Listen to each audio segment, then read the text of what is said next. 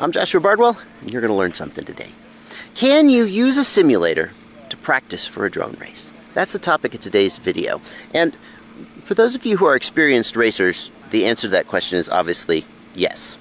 But I want to take you through the experience of practicing in Velocidrone for the 2019 MultiGP Regional Global Qualifier. And then I'm going to actually race the qualifier and see how I do.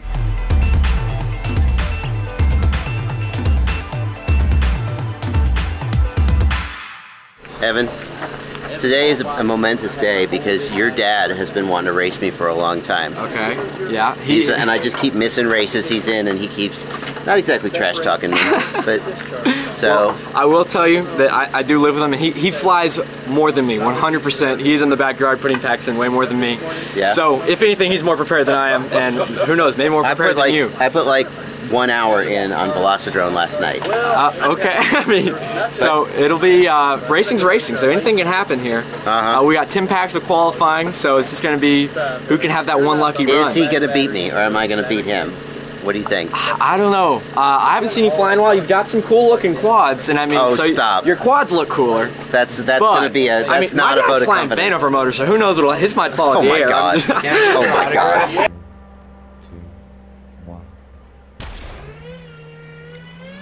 I'm not trying to go fast here, because I'm a slow pilot. No, because I'm just trying to be able to follow the course without having... I should be able to follow the course without having to look for the markers before I start thinking about going fast. That's my personal prerogative.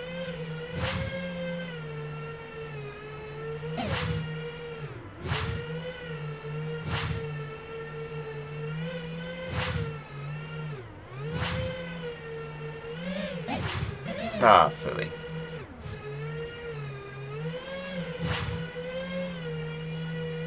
So as I start to feel a little more confident with the layout of the track, that's when I might start thinking about bumping up my up tilt. Again, I think it's gonna be pretty important to have that be the same as it will be on race day. As it will be on race day, because that's gonna affect how much deflection you get on your yaw and your pitch.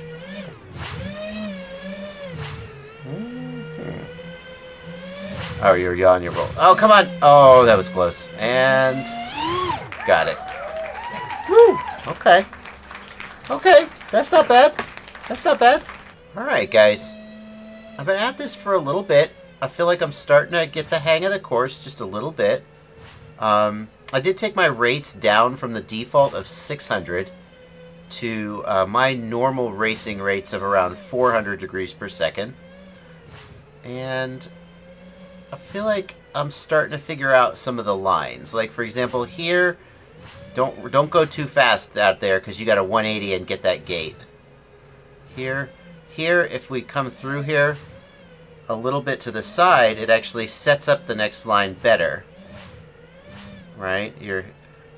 So these are the kind of things that will apply even if the physics don't exactly match the real quad I'm going to be flying with. Keep this tight and bring it back around ASAP right here. Okay, and 180 tight, and there we go. Oh yeah. Oh, guy wire got me.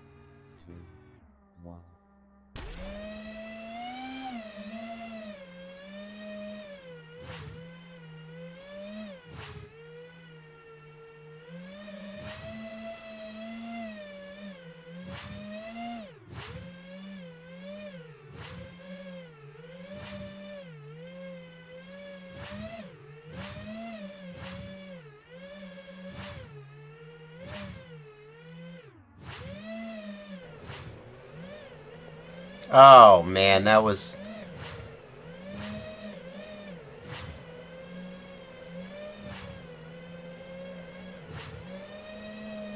See, I can get on the throttle there early because I know where the gate's going to be. And coming through that line kind of on the diagonal is better. 29.83. All right. Sam, who's going to win today, me or Kevin Turner? Who's going to be faster? I'm going to have to agree with Jeff. I think that Kevin's going to win. Kevin's got more practice on the track, and I think he has a leg up in consistency. So what you're saying is if I do win, the odds are against me. It'll be even more of an accomplishment. I would say so. You have Kevin severely practiced, like ready for this race. We have multiple quads.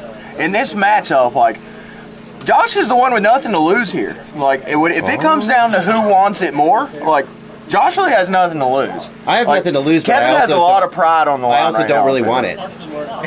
That's an issue. That's Josh. Why would you ever say that? So there's no doubt that learning the track in Velocidrone definitely helped. I knew where all the gates were coming from, and I should have like watched it one more time before I flew. I had one case where I went the wrong way through a gate, but big advantage. I also feel like getting used to the rates in Velocidrone was a big help. I fly much higher rates for freestyle than I do for racing, and just getting the muscle memory of the 400 degree per second rates was exactly the same. I didn't have to familiarize myself with that different stick throw. I would normally lose 2 laps easy just to getting used to the rates. So big advantage there. I was not super fast though. I feel like I could have gone even faster, and that goes down to the fact that I didn't actually prep my quad. Right, I eyeballed the up tilt, but the up tilt was a little bit less than I might have preferred, and I didn't go as fast as I could. So you're gonna tweak that. That's really not the best way to do well at a race. I don't think you should really be tweaking especially your up tilt very much during a race. It just messes you up. But that is how it goes. Let's see how I do on my second lap. Oh, and by the way, my lap times about the same, about a 30-second lap.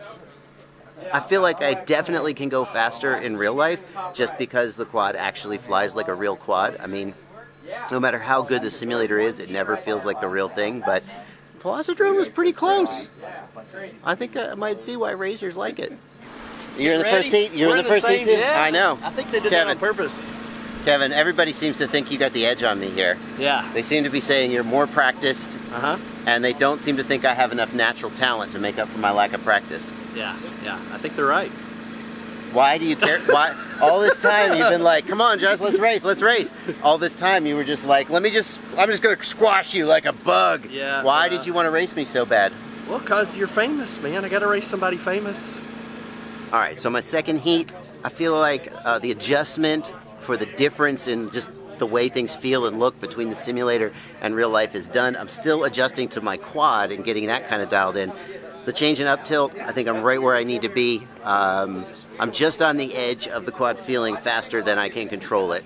I don't think there's any point in going faster than you can control, getting crappy lines.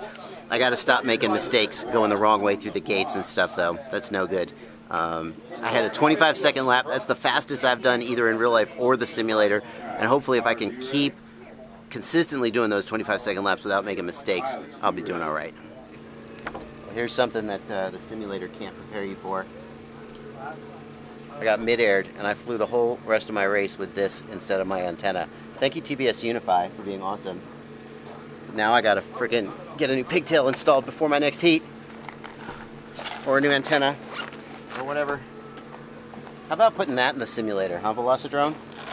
Just halfway through you have to repair your quad. Yes, I need time. I'm still repairing my quad. Bardwell needs time. He's over there learning things. Give me the allotted time. Ow! Oh, yeah. Don't do that! I've done that. No, I don't need stitches. That was, that was entirely predictable, but also completely surprising. Everyone does it the first time you I've never used that before. Everyone does it. Yeah. I told him to be I didn't know. Whew. I'm just glad I was able to finish that one without any technical issues. Yep. Oh, that was the first one where I started feeling like I was learning the lines a little more aggressively. Like being able to come out of a turn and aim to where the next turn is going to be with aggression, as opposed to exiting the turn and looking for the next gate before you then throttle up. I reckon if I'd have spent more time on the sim, maybe I would have got there. I never really got, I learned the track layout on the sim. I never got to that point on the sim though. Quad Doc's beaten me. He's beaten me. He's down in the 21, 22 second range for his laps. I'm in the 25, 26 second range. But I guarantee if I'd have put more time in on the sim, then I would have been able to come out here with more authority. I ain't mad. It's just a fact. Okay, I'm a little mad. I wish I'd have spent more time. I spent just enough time that I started to feel like I knew the track. And if I'd have spent more time, I would have been able to make the most of the actual time I had here on my actual quad. When Evan Turner was spotting for me, he had such an awareness of the track. It was like you got a fast guy about 3 seconds behind you. You got slow lap traffic coming up ahead. He had such an awareness of the track, and that gives him the ability to avoid mid-airs, to take a wide line when he needs to, etc. And that, I think, is experience you only get by actually racing. Do you use Velocidrone to practice for races like this? Yeah, for sure. Velocidrone is something that I do a lot. They have races every Wednesday night and Saturday night, so they have a Wednesday night series to where every Wednesday night everyone gets in a Discord, and it's a Velocidrone Discord, and then they have a race where they announce the track 2 hours before, so it gets you really good experience in learning a track and getting used to a track quick, because that's what you have to do here at these races. They announce the track, you're like, okay, and then you get like X amount of practice batteries, which usually isn't that many, and then you're into the racing, and you're stuck with it. So it's really good practice for a real race like that, even if it's not the same track.